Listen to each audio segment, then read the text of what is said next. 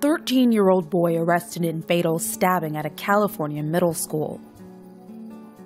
One teenager is dead, another is in police custody after a deadly stabbing at this East Los Angeles middle school on Friday. Class had just ended for the day, and 14-year-old Stephen Cruz, a student at a nearby school, was sitting on campus when he was approached by a 13-year-old who may have been gang-affiliated, police say. The boy attacked Cruz, fatally stabbing him in the torso. The murder weapon has not yet been located, but LAPD detectives believe it was a pair of scissors or another similar sharp object.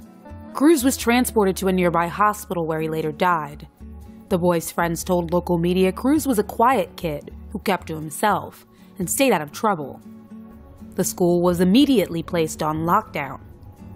For several hours after the incident, around 100 teachers and students were told to stay inside the school while police secured the area.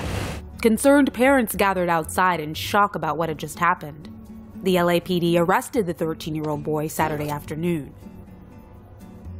Sasha Horn, TomoNews, East Los Angeles. TomoNews.net is throwing $100 bills of the 20 funniest comments on our website every month, only at TomoNews.net.